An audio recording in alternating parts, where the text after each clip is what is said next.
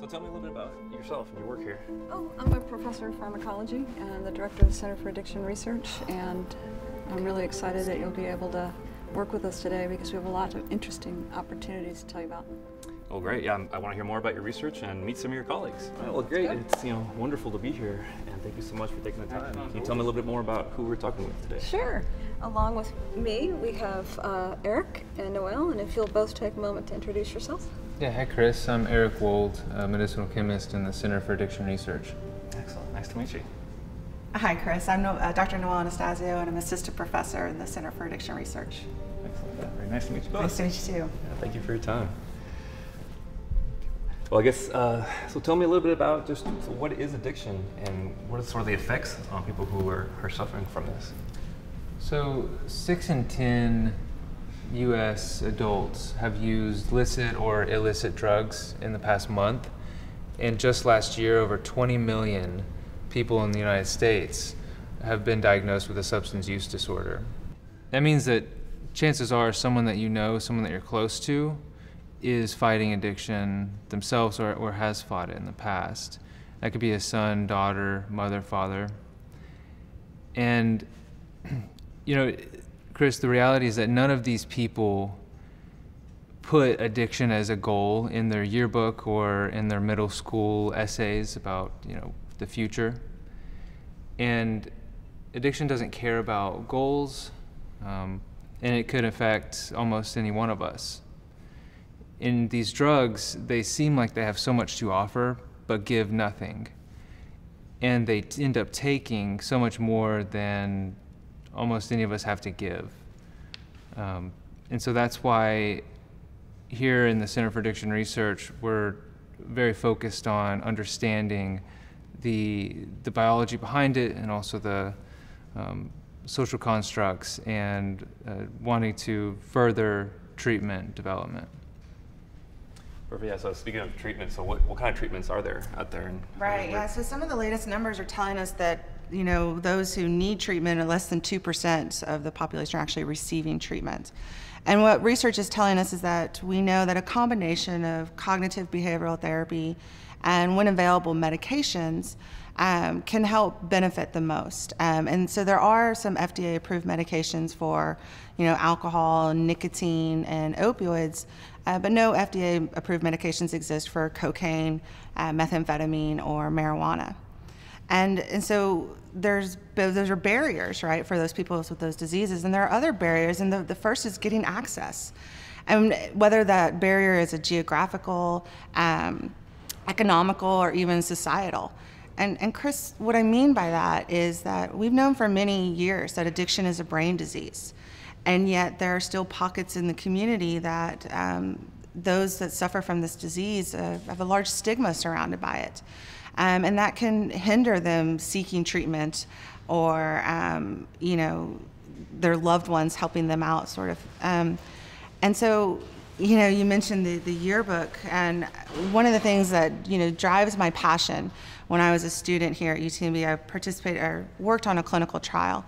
And it certified in me why I wanted to continue to study the biology of addiction to help those people that are suffering from it.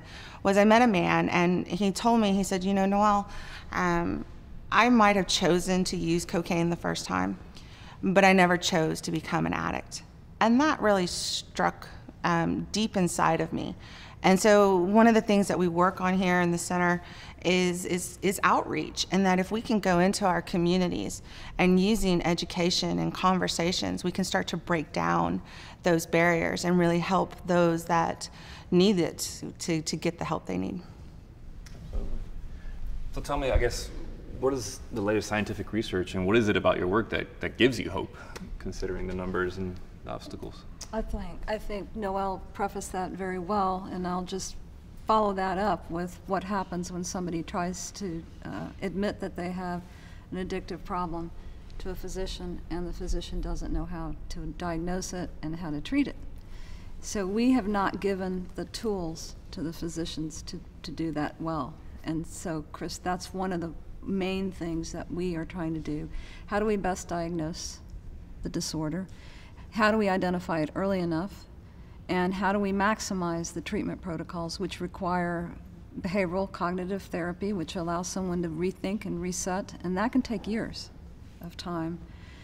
Medications are a really important asset of that, and we're not talking about, oh, let's replace cocaine with another cocaine. These are medications that dampen and help control the urges and the cravings that go along with the drug they seek. And if we can keep that abstinence for 3 to 4 to 5 years, the probability is that 85–90% of those individuals will not go back to drugs. But think about it, 3 to 5 years. You're going to keep somebody in treatment a very long time. So I think the beauty about what we're doing now is that we've recognized all these realities. Now we need the right patterns, and they're not the same for everything. We can't just say, here's this one treatment, this one behavioral treatment, and one medication, it's going to fix everybody.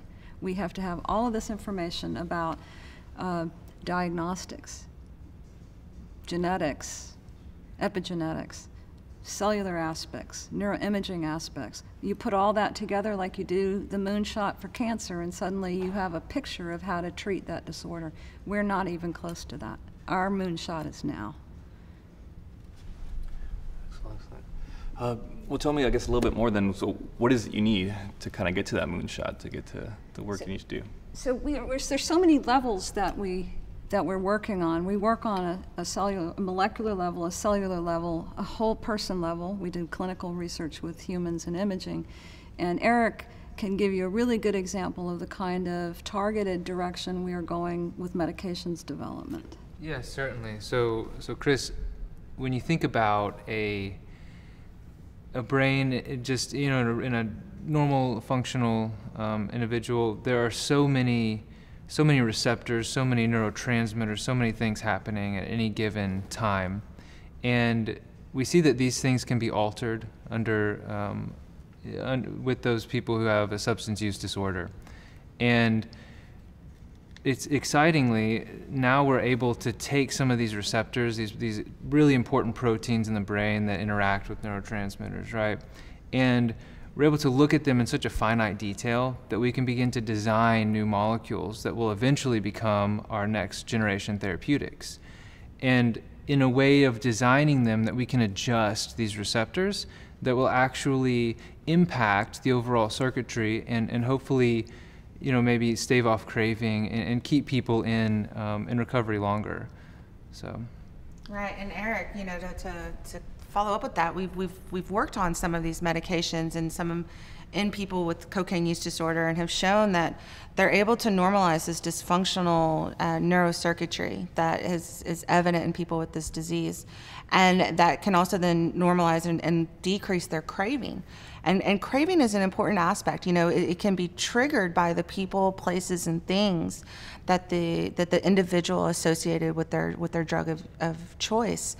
And if we can tamper that so that those don't trigger the brain and they don't initiate that, you know, both physiological and psychological craving, then like Eric and Catherine mentioned, we can keep these people in treatment. We can get them to those 5 years. Now, yes, there might be instances where they relapse or they have a recurrence. And instead of saying that treatment failed, what we need to do is we need to reformat that treatment, right? Go after that individual and really get at that individual's, you know, biology and behavior so that we can help them get back on treatment, stay on treatment, and ultimately be a success. Excellent. And tell me, how do you fund this research, I guess? How do you actually go about doing this? About 85% of our effort. Just kidding. The NIH, federal funding agencies, we do seek and have, we're all funded quite well from NIH. It's the realm, the coin of the realm, right? The problem with NIH funding is it's sometimes you just go right to it and you have it in a year. That's about the quickest you can get it, but it can take 2.5 years. It's very slow, and we have ongoing programs, Eric has been doing an incredible job, and we've had incredible technology needs. So we've gone out and we've gotten foundation grants, and we've gone out and provided any kind of anything we can fund so that Eric has his resources.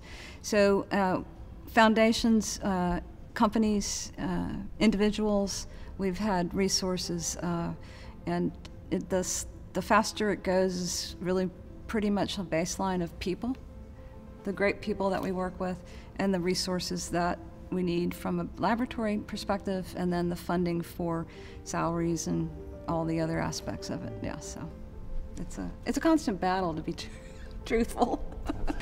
Thanks, Chris, and thanks to the audience for your attention today.